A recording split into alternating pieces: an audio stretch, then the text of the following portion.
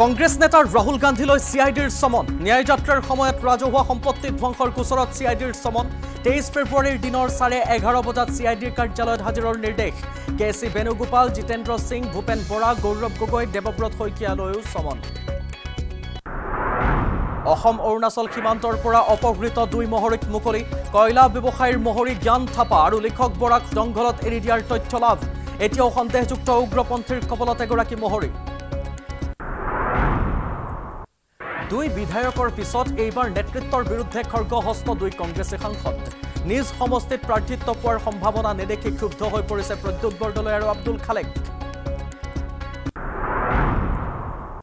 ৰাজ্যত সুদখোৰৰ বিৰুদ্ধে হঠাৎ কঠোৰ অসম আৰক্ষী ৪৮ ঘণ্টাত উজনি নামনিৰ ভিন্ন প্ৰান্তত অভিযান চলাই অৰ্ধ শতাধিক সুদখোৰক আটক লখিমপুৰত একে নিশাই আৰক্ষীৰ জালত ২৫ গৰাকী সুদখোৰ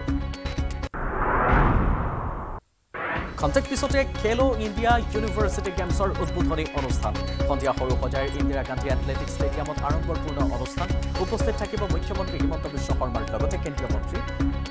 অনুৰাগ ঠাকুৰ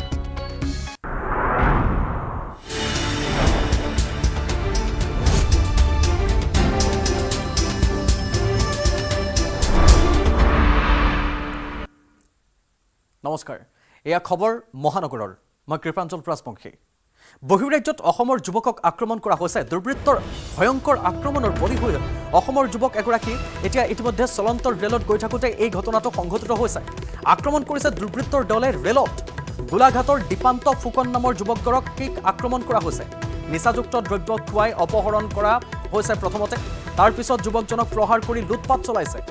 সৰস্বতী পূজাৰ দিনা মুম্বাইলৈ ৰাওনা হৈছিল যুৱকগৰাকী এই মুহূৰ্তত আমি সেই ভিজুৱেলছ দেখুৱাইছো মধ্যপ্ৰদেশৰ সম্বলপুৰৰ পৰা যুৱকগৰাকীক উদ্ধাৰ কৰা হৈছে এই মুহূৰ্তত এইখন হৈছে ফটো তেওঁক এনেকৈ মাৰধৰ কৰা হৈছে মূৰত কপালত তেখেতে দুখ পাইছে হাত ভাগিছে বহিৰাজ্যত অসমৰ যুৱকক পুনৰ আক্ৰমণ কৰা হৈছে ভৰি ফুলিছে তেখেতৰ ভৰিত কোব মৰা হৈছে সৰ্ব শৰীৰত আঘাত দৃশ্যমান হৈছে দুৰ্বৃত্তৰ ভয়ংকৰ আক্ৰমণৰ বলি হৈছে অসমৰ যুৱক চলন্তৰ ৰেলতে অসমৰ যুৱকক আক্ৰমণ কৰিছে দুৰ্বৃত্তই দীপান্ত ফুকন এইগৰাকী গোলাঘাটৰ তেখেতক প্ৰথমতে নিচাযুক্ত দ্ৰব্য খুওৱা হৈছিল আৰু তাৰ পাছত অপহৰণ কৰিছিল লুটপাট চলাইছে আৰু তাৰ পাছত মাৰপিট কৰিছে সৰস্বতী পূজাৰ দিনা মুম্বাইলৈ গৈছিল এগৰাকী যুৱক সম্বলপুৰৰ পৰা যুৱকগৰাকীক পৰৱৰ্তী সময়ত উদ্ধাৰ কৰা হৈছে তেওঁ সোধা পোছা অব্যাহত ৰখা হৈছে কিন্তু এইগৰাকী যুৱক বহিৰাজ্যত পুনৰবাৰ মাৰপিটৰ দৰে ঘটনাৰ সন্মুখীন হ'ব লগা হৈছে ভয়ংকৰ আক্ৰমণৰ বলি হৈছে এইগৰাকী যুৱক ব্যক্তিগৰাকী বহিৰাজ্যত আক্ৰমণৰ বলি হৈছে চলন্তৰ ৰেলত তেখেতক আক্ৰমণ কৰা হৈছে প্ৰথমতে তেখেতক অপহৰণ কৰা হৈছিল দীপান্ত ফুকন তেখেতৰ নাম নিচাযুক্ত দ্ৰব্য খুওৱা হৈছিল মাৰপিট কৰোৱা হৈছিল সৰস্বতী পূজাৰ দিনা মুম্বাইলৈ গৈ আছিল তেখেত সম্প্ৰতি সম্বলপুৰৰ পৰা তেখেতক উদ্ধাৰ কৰা হৈছে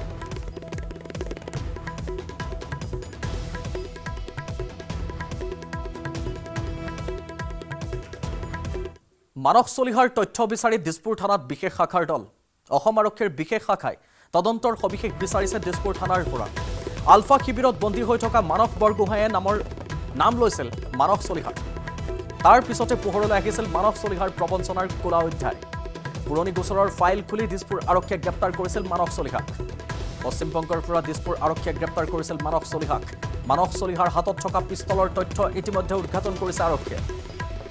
মানস বৰগোহাঁইৰ সৈতে চলিহাৰ সম্পৰ্কৰ কথাও তদন্তত পোহৰলৈ অহা নাছিল যাৰ বাবে দিছপুৰ আৰক্ষীয়ে মানস চলিহাৰ বিৰুদ্ধে সন্নিবিষ্ট কৰিব পৰা নাই কোনো গুৰুতৰ ধাৰা মাত্ৰ 420 আৰু 406 ধাৰাতহে দিছপুৰ আৰক্ষীয়ে গ্ৰেপ্তাৰ কৰিছিল চলিহাক 10 দিনৰ আৰক্ষীৰ জিম্মাৰ তদন্তত কি ওলাল তাৰ তথ্য বিচাৰিছে স্পেচিয়েল ব্ৰাঞ্চে আৰু মুহূৰ্তৰ শেহতীয়া খবৰ আপোনাক আকৌ এবাৰ জনাইছোঁ যে মানস চলিহাৰ তথ্য বিচাৰি দিছপুৰ থানাত আহিছে এই স্পেচিয়েল ব্ৰাঞ্চ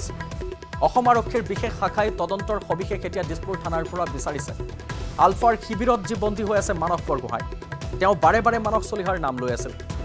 তাৰ পাছত এই মানস চলিহাৰ প্ৰবঞ্চনাৰ বহু কলা অধ্যায় পোহৰলৈ আহিছিল কিমান মানুহৰ পৰা 10 টকাৰ পৰা আৰম্ভ কৰি লাখ লাখ টকালৈকে লৈছিল বুলি প্ৰবঞ্চনাৰ সেই অধ্যায় আহিছিল পোহৰলৈ মানস চলিহাৰ আৰু পুৰণি গোচৰৰ ফাইল খুলি দিছপুৰ আৰক্ষীয়ে গ্ৰেপ্তাৰো কৰিছিল মানস চলিহাৰ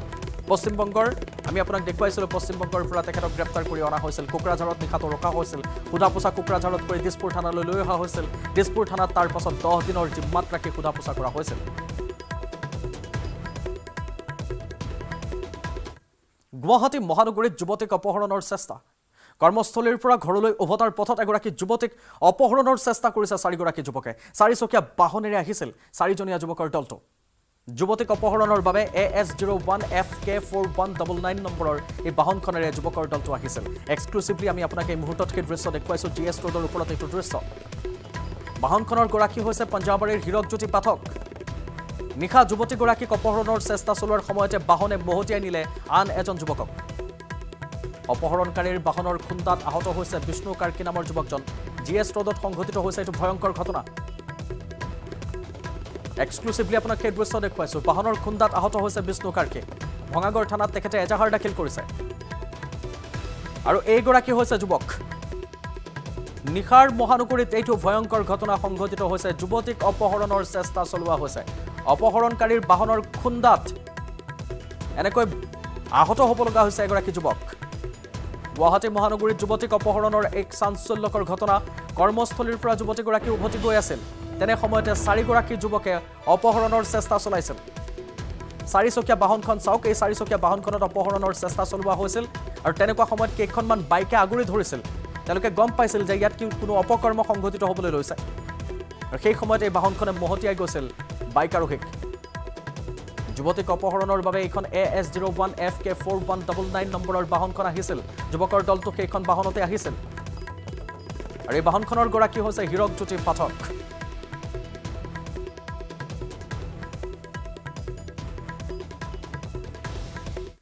নিখা হলেই মহানগৰীৰ ৰাজপথত চলে খুৰাপাই চালকৰ অটপালে খুৰামত্ত চালকৰ দৌৰাত্মৰ ফলত মহানগৰীত ধাৰাবাহিকভাৱে সংঘটিত হৈছে ভয়ংকৰ দুৰ্ঘটনা এবাৰ GS ৰোডত দ্ৰুতবেগী বাহনে মহতিয়াই লৈ গ'ল পদপথৰ ৰেলিং আৰু সেই দৃশ্য চাওক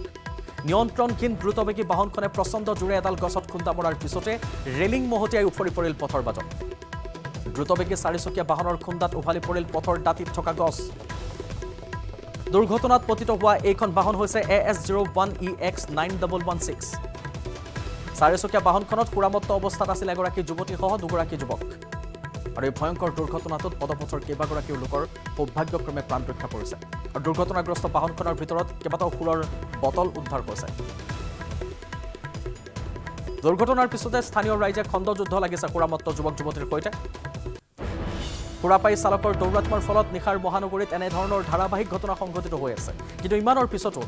মহানগৰীত নাই আৰক্ষী আৰু পৰিবহণ বিভাগৰ তালাচী অভিযান যাৰ ফলত নিখাৰ মহানগৰীত এনেকৈ বৃদ্ধি পাবলৈ ধৰিছে পথ দুৰ্ঘটনা দুটাকৈ দৃশ্য আপোনাক দেখুৱাইছো এই মুহূৰ্তত ইয়াত ডিভাইডাৰত লাগি চাওক ওপৰৰ ৰেলিং ভাঙি এডাল পদপথৰ গছ ভাগি তললৈ পৰিছে তাত কেইবাগৰাকী ব্যক্তি আছিল সৌভাগ্যক্ৰমে তেওঁলোকৰ প্ৰাণ ৰক্ষা পৰিছে বাহনখনে পোনছাতে আহি খুন্দা মৰাৰ দৃশ্য পৰিলক্ষিত হৈছে পৰৱৰ্তী সময়ত এই খুৰামত্ত যুৱক যুৱতীৰ সৈতে খণ্ডযুদ্ধটো লিপ্ত হয় স্থানীয় লোক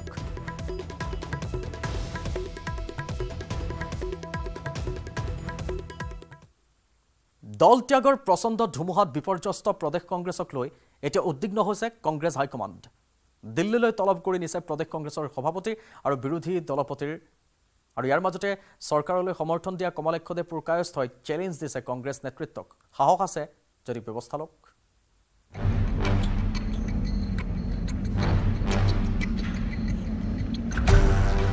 দল এৰা নাই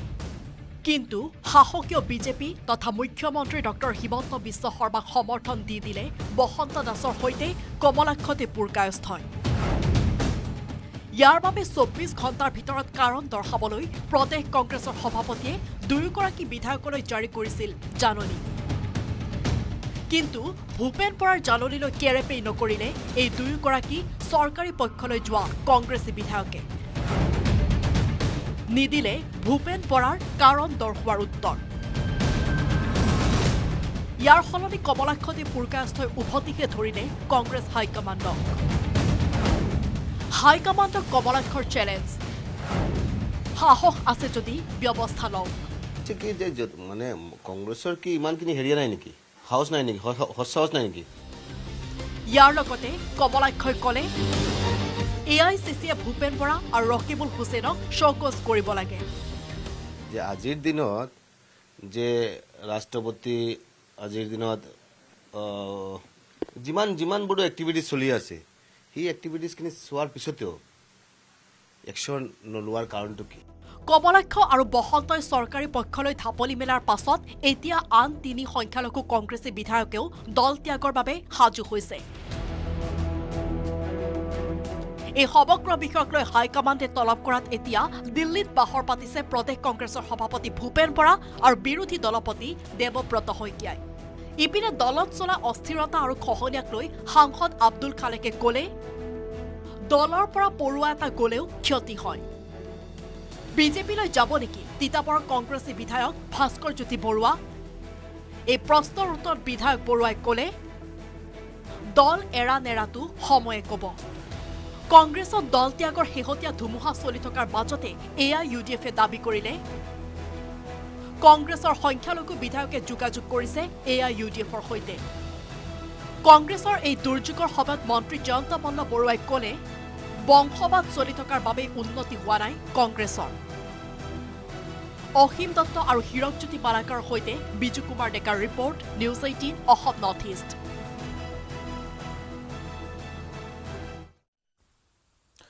কংগ্ৰেছ নেতাৰ ৰাহুল গান্ধীলৈ CIDৰ সমন। ন্যায় যাত্ৰাৰ সময়ত ৰাজহুৱা সম্পত্তি ধ্বংসৰ গোচৰত সমন জাৰি কৰিছে কংগ্ৰেছৰ নেতাগৰাকীক।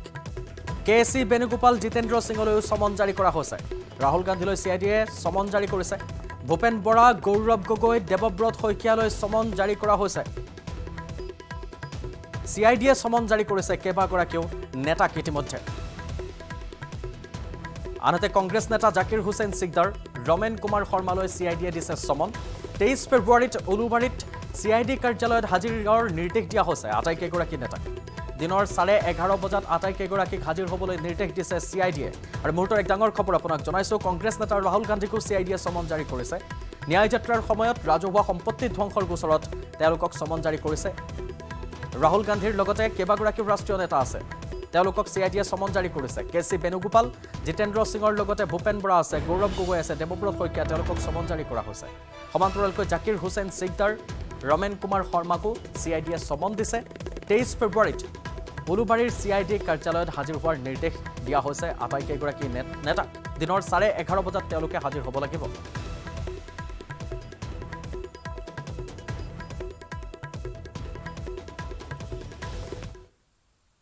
পুলিচৰ চাকৰি কৰিব সানী লিয়নিয়ে, সেয়ে নিযুক্তি পৰীক্ষাত বহিব সানী লিয়নি। এখন এডমিট কাৰ্ডক লৈ এতিয়া ছ'চিয়েল মিডিয়াত তোলপাৰ। চাওক।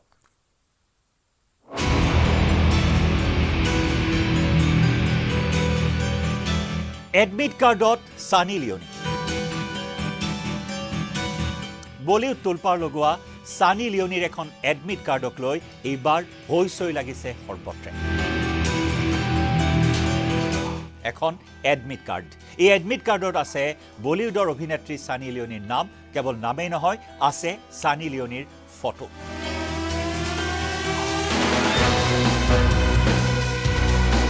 আৰু এই এডমিট কাৰ্ডখন দেখাৰ পিছত স্বাভাৱিকতে সকলোৰে মনলৈ প্ৰশ্ন আহিব যে এডমিট কাৰ্ডত সানী লিয়নিৰ নাম আহিল কেনেকৈ, বা কিয় আহিল সানী লিয়নিৰ নাম আৰু ফটো। পুলিচৰ চাকৰি কৰিব সানী লিয়নিয়ে, সেয়ে নিযুক্তি পৰীক্ষাত বহিব সানী লিয়নি। আৰু এই নিযুক্তি পৰীক্ষাৰ বাবে সানী লিয়নিৰ নামত আহিছে এডমিট কাৰ্ড। হয়, পুলিচৰ চাকৰি নিযুক্তি পৰীক্ষাৰ বাবে এডমিট কাৰ্ডত আহিল সানী লিয়নিৰ নাম। কিন্তু সঁচাকৈয়ে নিযুক্তি পৰীক্ষাত বহিবনে সানী লিয়নি? আপুনি ভবাৰ দৰে এয়া সানী লিয়নিৰ বাবে অহা এডমিট কাৰ্ড নহয়। যিজন চাকৰি প্ৰাৰ্থীৰ বাবে এই এডমিট কাৰ্ডখন আহিছে, তেওঁৰ নামৰ পৰিৱৰ্তে এডমিট কাৰ্ডখন আহিল সানী লিয়নিৰ নামত। এই ঘটনাটো সংঘটিত হৈছে উত্তৰ প্ৰদেশত। উত্তৰ প্ৰদেশৰ মহুবাৰ ধৰ্মেন্দ্ৰ সিং নামৰ যুৱকজনে উত্তৰ প্ৰদেশ আৰক্ষীৰ নিযুক্তিৰ বাবে প্ৰপত্ৰ পূৰণ কৰিছিল, কনিষ্টবলৰ চাকৰিৰ বাবে আবেদন জনাইছিল। আৰু যুৱকজনৰ এডমিট কাৰ্ডখন আহিছিল সানী লিয়নিৰ নামত। यूपी प्लस का फॉर्म डाले थे गोल्डी कंप्यूटर से। जब हमको प्रिंट दिया गया तो उसमें मेरा प्रिंट सही था, नाम भी सही है धर्मेंद्र सिंह और पूरा आधार कार्ड नंबर सब सही है। उसके बाद जब एडमिट कार्ड आया तो उसमें सनी लियोनी की फ़ोटो आ गई, उसका नाम भी आ गया, पूरा बदल गया एडमिट कार्ड। रजिस्ट्रेशन और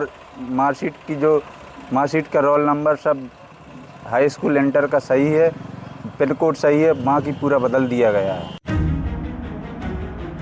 আৰু এই অথন্তৰৰ বাবে নিযুক্তি পৰীক্ষাত বহাৰ পৰা বঞ্চিত হ'বলগীয়া হ'ল ধৰ্মেন্দ্ৰ সিং নামৰ যুৱকজন কিন্তু তাতোকৈ ডাঙৰ কথা যে নিযুক্তি পৰীক্ষা অনুষ্ঠিত হৈছিল কনিষ্টেবলৰ বাবে সেই নিযুক্তি পৰীক্ষাৰো প্ৰশ্নকাকত ফাদিল হ'ল আৰু প্ৰশ্নকাকত ফাদিল হোৱাৰ বাবে সমগ্ৰ পৰীক্ষাই বাতিল কৰা হ'ল এফালে কনিষ্টেবলৰ নিযুক্তি পৰীক্ষাৰ প্ৰশ্নকাকত ফাদিলৰ বিতৰ্ক আৰু আনফালে ধৰ্মেন্দ্ৰ সিং নামৰ যুৱকজনৰ নামত সানি লিওনিৰ যি এডমিট কাৰ্ড আহিল তাকে লৈ এতিয়া তীব্ৰ প্ৰতিক্ৰিয়াৰ সৃষ্টি হৈছে আৰু এই ঘটনাই আমোদ দিলে বহুজনক আৰু সোশ্যাল মিডিয়াটো ভাইৰেল হৈ পৰিল সানি লিওনিৰ এই এডমিট কাৰ্ড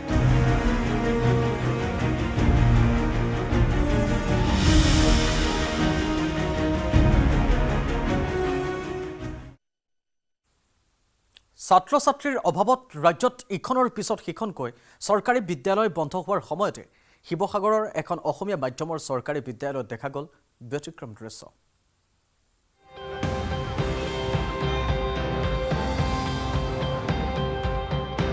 বিদ্যালয়ৰ সন্মুখত দীঘলীয়া শাৰী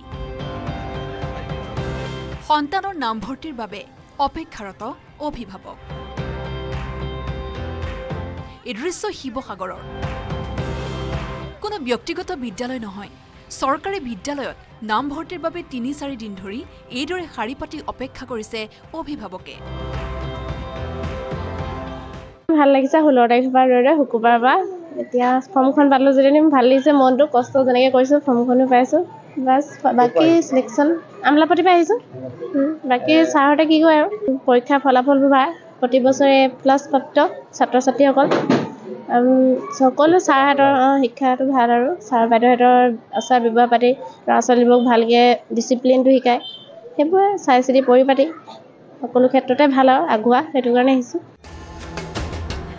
শিৱসাগৰ লক্ষ্মীনাথ বেজবৰুৱা শিশু ভৱন প্ৰাথমিক বিদ্যালয়ত দেখা গ'ল এই দৃশ্য বিদ্যালয়খনত প্ৰাক প্ৰাথমিক শ্ৰেণীত নামভৰ্তিৰ বাবে দীঘলীয়া শাৰী পাতিলে অভিভাৱকে ৩-৪ দিন ধৰি বিদ্যালয়ৰ সন্মুখত শাৰী পাতি অৱশেষত সোমবাৰে পুৱা অভিভাৱকসকলে সন্তানৰ নামভৰ্তিৰ বাবে প্ৰপত্ৰ সংগ্ৰহ কৰি হাঁহি মাৰিলে সন্তুষ্টিৰ বহুত ভাল লাগিছে ছোৱালীৰ কাৰণে মানে ফৰ্ম মানে শুকুৰবাৰৰ পৰা লাইন ধৰি আছোঁ আৰু কেতিয়াবা লাইন ধৰি শুকুৰবাৰৰ পৰা আজি পালে মনটো ভাল লাগিছে আৰু কি দেখি আহিলে কি দেখি মানে ল'ৰাটো আগত ইয়াত পঢ়ি যোৱা মানে স্কুল বহুত ভাল মানে প্ৰত্যেক বছৰ A+ পাই আহিছে সেইকাৰণে ছোৱালীও ইয়াতে পঢ়াম বুলি মানে ইয়াত ফৰ্ম লাইন ধৰিছোঁ বিদ্যালয়খনত প্ৰাক প্ৰাথমিক শ্ৰেণীত আসন আছে 100খন বিতৰণ কৰা হয় 130খন প্ৰপত্ৰ 3 শতাধিক অভিভাৱকে প্ৰপত্ৰ সংগ্ৰহৰ বাবে শাৰী পাতিছিল যদিও পূৰ্বে ধাৰ্য কৰা অনুসৰি 130খন প্ৰপত্ৰ বিতৰণ কৰে বিদ্যালয় কৰ্তৃপক্ষই বিগত বৰ্ষসমূহত প্ৰাক প্ৰাথমিক শ্ৰেণীত বিদ্যালয়খনত আছিল 60খন আসন বছৰি ছাত্ৰ-ছাত্ৰীৰ সংখ্যা বাঢ়ি অহাত এইবাৰ আসনৰ সংখ্যা বৃদ্ধি কৰা হয় 100খনলৈ গুণোৎসৱকে আদি কৰি ফলাফল আমাৰ A+ হৈ আছে আৰু বিদ্যালয়ৰ যিবিলাক আন্তঃগাঁথনি ধৰক আমি ছাত্ৰ ছাত্ৰীক সম্পূৰ্ণ সুবিধা দিবলৈ চেষ্টা কৰোঁ মধ্যাহ্ন ভোজনকে আদি কৰি ঐক্য পোছাক আৰু বিদ্যালয়ৰ যিখন সময় তালিকা ৰুটিন পৰীক্ষাকে আদি কৰি আমাক কোনো হেপে নহয় আৰু 2 নম্বৰ আমি যিবিলাক ইয়াত আন্দোলনমুখী কিবা কিবি প্ৰগ্ৰেম থাকিলেও আমাৰ সংগঠনবিলাক আমি সেইবিলাক বিদ্যালয়ে সেইবিলাক মানি চলা নহয় সম্পূৰ্ণ ক্লাছ হয় 365 দিনত চৰকাৰী বন্ধৰ বাবে বাদে সকলোবিলাক দিনে আমাৰ স্কুল খোলা থাকে বিদ্যালয়খনৰ শৈক্ষিক পৰিৱেশ তথা সকলো দিশৰ পৰা ভাল হোৱা বাবে দূৰ-দূৰণিৰ পৰা আহিও নিজৰ সন্তানক নামভৰ্তি কৰিবলৈ আগ্ৰহী এইসকল অভিভাৱক শিৱসাগৰৰ পৰা প্ৰদীপ গগৈৰ report news 18 Assam north east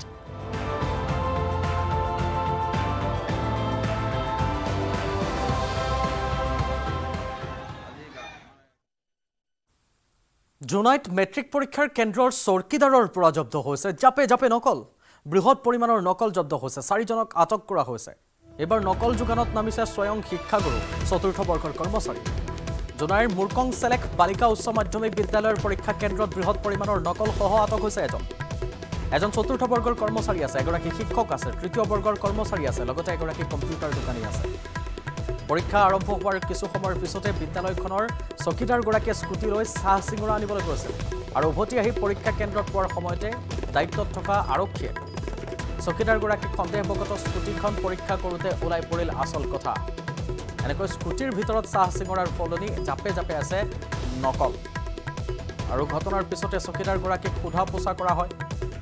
আৰু অপ্ৰাধিকৃত বিদ্যালয়ৰ এগৰাকী শিক্ষক এগৰাকী তৃতীয় বৰ্গৰ কৰ্মচাৰী এগৰাকী কম্পিউটাৰ দোকানীক আটক কৰা হয় আৰু আটায়ে নকল যোগান দিয়াৰ অভিযোগত আটক হৈছে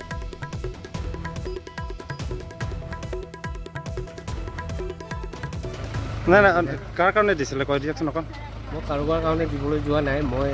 কিবা চাহ খাবৰ কাৰণে কিবা এটা আনিব আপোনাৰ স্কুটিৰ পৰা পাইছে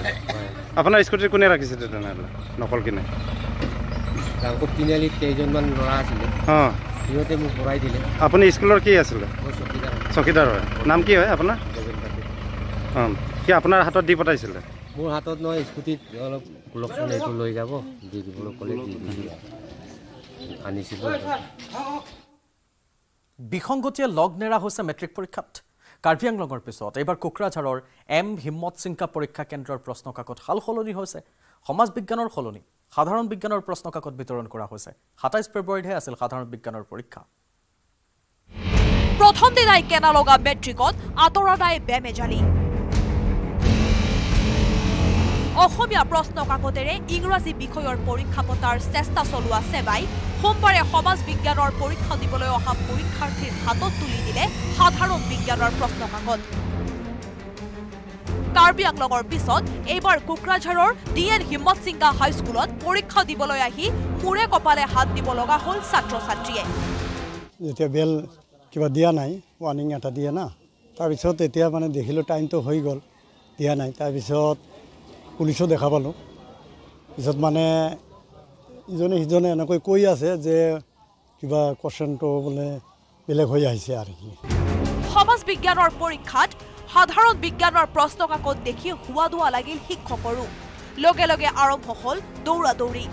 পৰীক্ষা কেন্দ্ৰৰ পৰা থানালৈ গাড়ী দৌৰাই শিক্ষকে সলাই আনিলে প্ৰশ্ন কাকত অৱশেষত 15 মিনিট পলমকৈ কোকৰাঝাৰৰ ডিএন হিম্মত সিংহা হাইস্কুলত আৰম্ভ হ'ল সমাজ বিজ্ঞানৰ পৰীক্ষা কুৱেশ্যন পেপাৰৰ যেটো পেকেট আছিল ডিএন হিম্মত সিংহাৰ হেতু ওপৰত লিখা আছিল যে জেনাৰেল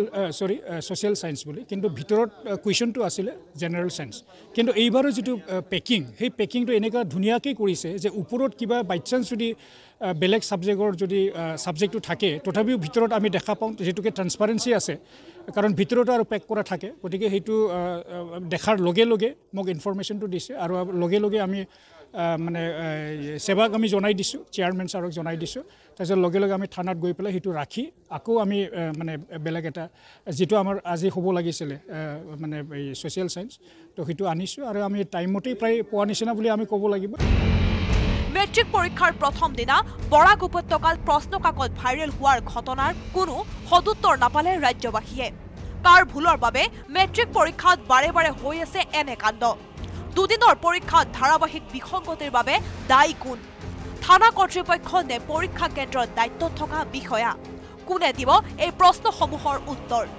কোকৰাঝাৰৰ পৰা সুৰক বসুমতাৰীৰ সহযোগত Hirakjyoti মালাকৰৰ report news 18 Assam north east শিশু শ্ৰমিকৰ বিৰুদ্ধে মহানগৰীত ৰাজ্যিক পৰ্যায়ৰ পৰামৰ্শ অনুষ্ঠান অসম ৰাজ্যিক শিশু অধিকাৰ সুৰক্ষা আয়োগৰ উদ্যোগত অনুষ্ঠিত হৈছে এই বিশেষ অনুষ্ঠান ৰাজ্যিক পৰ্যায়ৰ পৰামৰ্শ অনুষ্ঠানত সহযোগিতা আগবঢ়াইছে আন্তৰ্জাতিক শ্ৰমিক সন্থাই এই অনুষ্ঠানত উপস্থিত থাকে কেইবাগৰাকীও শিশু বিশেষজ্ঞ চলিত মাহৰ অন্তত শিশু শ্ৰমিক নিয়োগ কৰা আৰু শিশুৰ ওপৰত হোৱা অত্যাচাৰৰ বিৰুদ্ধে আইনী পন্থা লোৱা হ'ব বুলি মন্তব্য কৰিছে শ্যামল প্ৰসাদ শইকীয়াই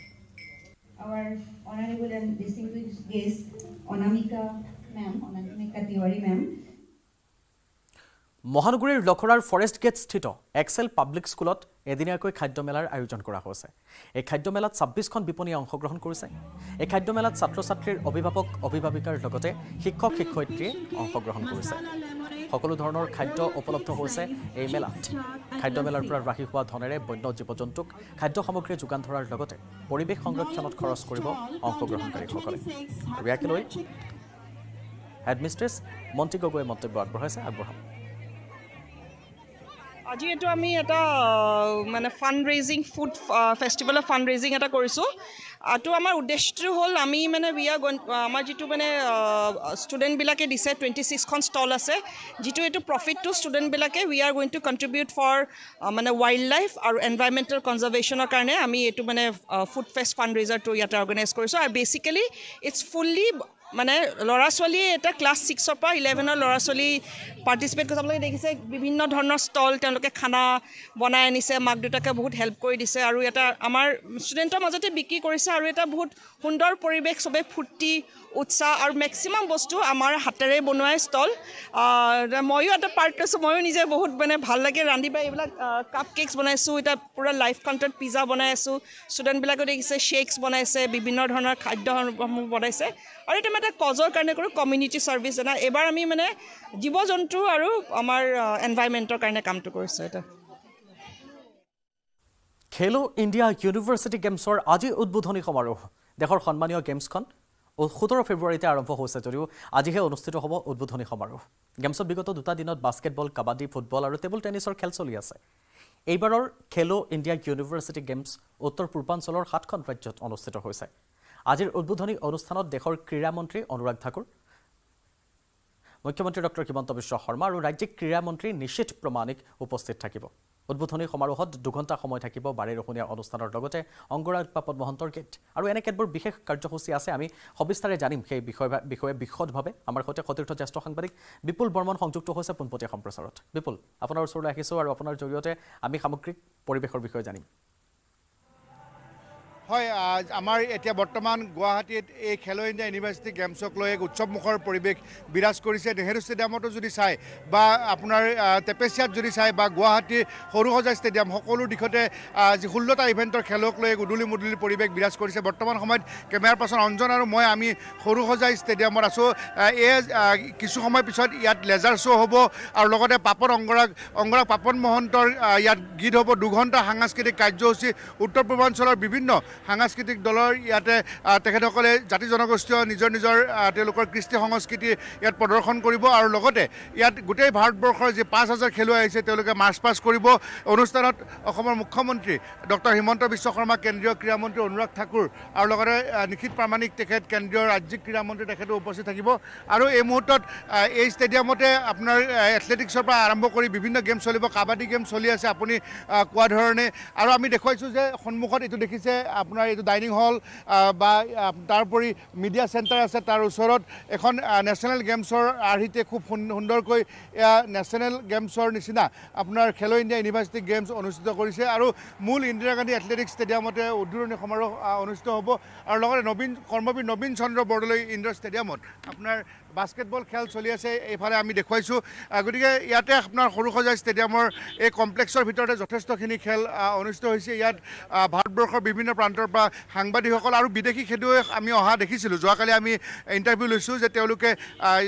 বিভিন্ন ইউনিভাৰ্চিটিক ৰিপ্ৰেজেণ্ট কৰি এই গেমছত অংশগ্ৰহণ কৰিছে আমি কিছু খেলুৱৈৰ সৈতে কথা পাতিছিলোঁ আৰু খেলখন আৰম্ভ হৈছে আৰু 17 তাৰিখৰ পৰা অসমৰ প্ৰতিনিধিত্ব বহুকেইগৰাকীয়ে কৰিছে এই ক্ষেত্ৰত আমি অসমৰ কেনেধৰণে আগৰণুৱা হৈছে নে পিছ পৰি আছে সেই বিষয়ে বিশদভাৱে জানিব পৰা যাব নেকি হয় কৃপাঞ্জল এইটো দুখ লগা খবৰ আমি পুনতে নিউজ 18 অসম নৰ্থ ইষ্টে আমি সেই বাতৰি আমি ব্ৰেক কৰিছিলোঁ যে এই গেমছ 65 কৰোৰ মানে 65 কৰোৰ টকা খৰচ কৰি এই গেমছ অনুষ্ঠিত কৰা হৈছে কিন্তু আমাৰ অসমৰ দুখন আপোনাৰ গুৱাহাটী বিশ্ববিদ্যালয় আৰু IITয়ে যুটীয়াভাৱে এই গেমছ আয়োজন কৰিছে কিন্তু এখন বিশ্ববিদ্যালয় লাগিলে কটন বিশ্ববিদ্যালয় হওক বা ডিব্ৰুগড় বিশ্ববিদ্যালয় হওক শিলচৰ বিশ্ববিদ্যালয় বা গুৱাহাটী বিশ্ববিদ্যালয় বা যোৰহাট কৃষি বিশ্ববিদ্যালয় কোনো এখন বিশ্ববিদ্যালয় এজনো খেলুৱৈ এই প্ৰতিযোগিতাখনত অংশগ্ৰহণ কৰা নাই সেইটো অত্যন্ত দুৰ্ভাগ্যজনক খবৰ কি বিদেশৰ পৰা নাইজেৰিয়াৰ পৰা আহি ইয়াত খেলুৱৈ অংশগ্ৰহণ কৰিছে কিন্তু আমাৰ অসমৰ খেলুৱৈ ইয়াত নাই মণিপুৰৰ দুখন ইউনিভাৰ্চিটিৰ প্ৰতিযোগীয়ে এই গেমছত অংশগ্ৰহণ কৰিছে আৰু আমি কিছু যিসকল অতিথি খেলুৱৈ তেওঁলোকে ক'ৰ পৰা আহিছে আমি সেই কথাও জানিব পাৰিম খেলুৱৈসকলে কাৰণ এতিয়া যিহেতু খেল শেষ হৈছে তেওঁলোকে মাৰ্চ পাছত অংশগ্ৰহণ কৰিব খেলুৱৈসকল আৰু তেওঁলোকে সকলোকে 113খন হোটেলত 5,000 খেলুৱৈক তেওঁলোকক ৰখা হৈছে आप लोग प्लेयर है कहाँ से आए हैं कहाँ से आए हैं मैं कर्नाटक से आ रहा हूँ मैं मैंगलोर जैन यूनिवर्सिटी इधर है अब मैं मैंगलोर यूनिवर्सिटी हाँ आप कहाँ से जैन यूनिवर्सिटी बैंगलोर आप जैन यूनिवर्सिटी कैसा लगा गुवाहाटी बहुत ही अच्छा है हमको वेदर स्पेशली हमारा बेंगलोर जैसा है इधर तो ज़्यादा दिक्कत नहीं हुआ है अभी तक वेदर बहुत अच्छा है और अरेंजमेंट्स भी बहुत अच्छा है। थोड़ा बहुत खाने का इधर उधर हो रहा है, वो लोगों ने बोला है कि करेंगे, एडजस्ट कर लेंगे और सभी रेडी हो जाएगा कल से। सब ठीक ठाक चल रहा है आज से, तो अच्छा है सब कुछ, अरेंजमेंट्स वगैरह सब कुछ अच्छा है। ঠিক আছে, থেংক ইউ। হয় আমি কিছু আকৌ অন্য আমাৰ যিটো বিভিন্ন যুৱক যুৱতী বা ইয়াত খেলুৱৈ মেন্সৰ ফালৰ পৰা পাৰ্টিচিপেট কৰিছে, আমি সেইসকল খেলুৱৈৰ সৈতে হয়তো আমি কথা পাতিম যে ক'ৰ পৰা আহিছে, কাৰণ কিয় 5000 খেলুৱৈ অংশগ্ৰহণ কৰিছে। बहन कहाँ से आए हैं, कौन सा यूनिवर्सिटी? हम लोग GKU यूनिवर्सिटी से। कहाँ से है? पंजाब, गुरु काशी यूनिवर्सिटी पंजाब। कौन सा इवेंट में है? कबड्डी में। कबड्डी में गेम कैसा रहा? बहुत अच्छा रहा। तुम लोग कहाँ से आए भाई? हम महाराष्ट्र, कोल्हापुर, शिवाजी यूनिवर्सिटी। कौन सा इवेंट में? Mallakhamb. Mallakhamb. Yes yes. Game कैसा रहा? एक नंबर, बहुत अच्छा। ना दुखड़ा। Thank you. भाई कृपांजल साहब, ये খেলুৱৈসকল ডাইনিং হলৰ পৰা ওলাই আহিছে, আমি তেওঁলোকো ক'ৰ পৰা আহিছে সেই কথাও জানিম। कहाँ से आया है? Punjab, Haryana. Haryana university. Yes sir. कौन सा इवेंट में? कबड्डी। कैसा रहा गेम? बहुत बढ़िया। ঠিক আছে, সঁচাকৈ বিপুল বৰ্মন সঁচাই এক সুন্দৰ পৰিৱেশ এটাত বিৰাজ কৰিছে। সকলোকে শুভকামনা জ্ঞাপন কৰিছোঁ আপোনাৰ জৰিয়তে, আৰু বিপুল বৰ্মন ধন্যবাদ জ্ঞাপন কৰিছোঁ এই মুহূৰ্তত। আৰু সেয়া মুখ্যমন্ত্ৰী ডক্টৰ হিমন্ত বিশ্ব শৰ্মাই অংশগ্ৰহণ কৰিব। উদ্বোধনী সমাৰোহত অংগৰাগ পাপন মহন্তও থাকিব। কিছু সময়ৰ পাছতে আমাৰ সতীৰ্থ সাংবাদিকগৰাকীয়ে সেই পৰিৱেশ আমাক পোনপটীয়াকৈ দেখুৱাব। সিকিমৰ STNM হাস্পতাল চৌহদত মুকলি হৈছে ৱেলনেছ পাৰ্ক। মুখ্যমন্ত্ৰী প্ৰেম সিং গোলে মুকলি কৰিছে 14,40,00,000 টকা ব্যয়েৰে ৱেলনেছ পাৰ্কখন। 2 একৰ মাটি জুৰি নিৰ্মাণ কৰা পাৰ্কখনত আছে 4টা মহল। 4টা মহলৰ মুঠ 7,800 বৰ্গফুট ক্ষেত্ৰত আছে বিভিন্ন ব্যৱস্থা। পুৰণি STNM হাস্পতাল চৌহদৰ এইখন ৱেলনেছ পাৰ্কৰ তলৰ মহলাত ৱেলনেছ কেফে আছে। প্ৰথম মহলাত আছে চিলড্ৰেন্স ডে কেয়াৰ আৰু মাদাৰ লাউঞ্জ। দ্বিতীয় মহলাত জ্যেষ্ঠ নাগৰিকৰ ক্লাব আৰু তৃতীয় মহলাত প্ৰশাসনীয় ভৱন নিৰ্মাণ কৰা হৈছে। আনহাতে বাহিৰত 1000 বৰ্গফুট জুৰি শিশুৰ বাবে খেলপথাৰ আছে। ইয়াৰ উপৰিও আছে স্কেট পাৰ্ক, জিম, 150 গৰাকী লোকে একেলগে উপভোগ কৰিব পৰাকৈ এম্পি থিয়েটাৰকে ধৰি বিভিন্ন খেলা ধূলা, বিশ্ৰাম তথা অৱসৰ বিনোদনৰ ব্যৱস্থা। ৱেলনেছ পাৰ্কৰ 18,000 বৰ্গফুটৰ এই বিশাল সেউজীয়া লনেৰে আগুৰা বুদ্ধ পইণ্টটো অন্যতম আকৰ্ষণৰ কেন্দ্ৰবিন্দু। বৃহৎ পৰিসৰজোৰা ৱেলনেছ পাৰ্কখন গেংটক মিউনিচিপালিটি কৰ্পোৰেশ্যনে আগুৰি থকাৰ লগতে সমগ্ৰ অঞ্চলটো অত্যাধুনিক CCTVৰ নিৰীক্ষণত থাকিব। লক্ষণীয়ভাৱে এই উদ্যানখন অভিলেখ গঢ়ি মাত্ৰ 150 দিনতে নিৰ্মাণ হৈছে। বিগত বৰ্ষৰ 7 ছেপ্টেম্বৰত আধাৰশিলা স্থাপন কৰা হৈছিল আৰু 18 ছেপ্টেম্বৰৰ পৰা নিৰ্মাণ কাৰ্য আৰম্ভ হৈছিল। विशेष रूप से ये आज विशेष रूप से आधिकारिक रूप से वेलनेस पार्क का उद्घाटन हुआ। ये वेलनेस पार्क मैं टोटली गैंगटोक वासी को मैं डेडिकेट करना चाहता हूँ, ताकि यहाँ पर जिसका मतलब एज गया है, जो रिटायर्ड पर्सन है, जो जरा बड़ा माँ बाप है, उनके लिए ये सुविधा का ये जगह है। इसीलिए ये अच्छे काम है और इसके लिए मैं शहरी विकास विभाग और GMC Gangtok and the smart city Gangtok को मैं बहुत बहुत बधाई देना चाहता हूँ, धन्यवाद देना चाहता हूँ। গুৱাহাটী মহানগৰীত যুৱতীক অপহৰণৰ চেষ্টা। কৰ্মস্থলীৰ পৰা ঘৰলৈ উভতাৰ পথত এগৰাকী যুৱতীক অপহৰণৰ চেষ্টা কৰিছিল 4 গৰাকী যুৱকে। 4চকীয়া বাহনেৰে আহিছিল এই 4জনীয়া যুৱকৰ দলটো। সবিশেষ আগবঢ়াইছো আপোনাক খবৰ মহানগৰৰ। বিদায় লৈছো মই কৃপাঞ্জলি। নমস্কাৰ। নিশাৰ গুৱাহাটীত ঘূৰি ফুৰিছে অপহৰণকাৰীৰ দল।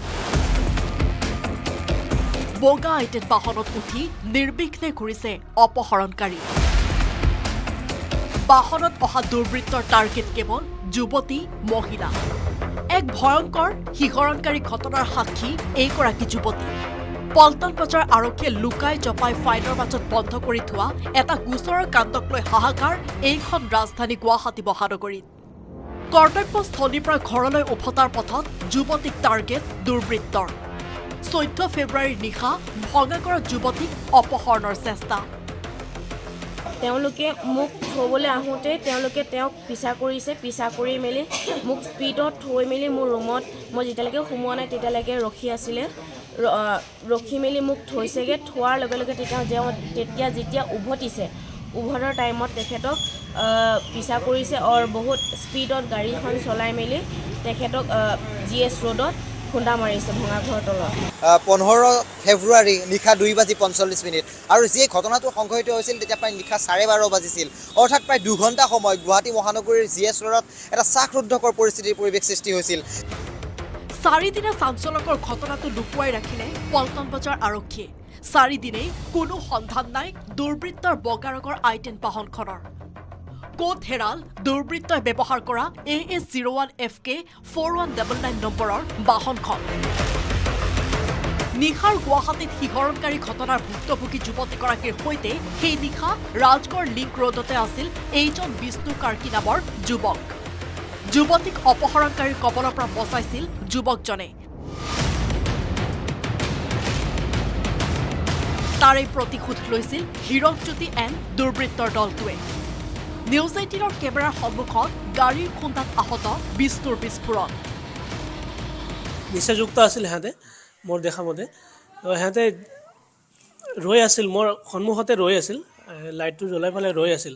মই গৈ থাকাতে যুৱতীক অলপ জোকাই আছিল কিবা কিবি কৈ আছিল বেয়াকৈ কৈছিল সিহঁতে কিহৰ কাৰণত অপহৰণ কৰিব বিচাৰিছে এইটো মই ইমান ভালকৈ গম নাপাওঁ কিন্তু সিহঁতৰ টাৰ্গেটটো আছিল ছোৱালীজনীৰ কিবা কৰিম বুলি ভাবিছিল চাগে ছোৱালীজনীক নাপাই পালে মই যেতিয়া তাইক থৈ পালে মই গুচি আহিলোঁ তেতিয়া মোক খুন্দাই দিছে তাৰ পাছৰ দৃশ্য এয়া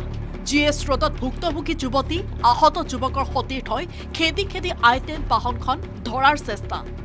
তেনেতে 4 ধুৰন্ধৰে এনেদৰে বাহনেৰে আক্ৰমণ কৰিয়ে নিশাই পলায়ন কৰে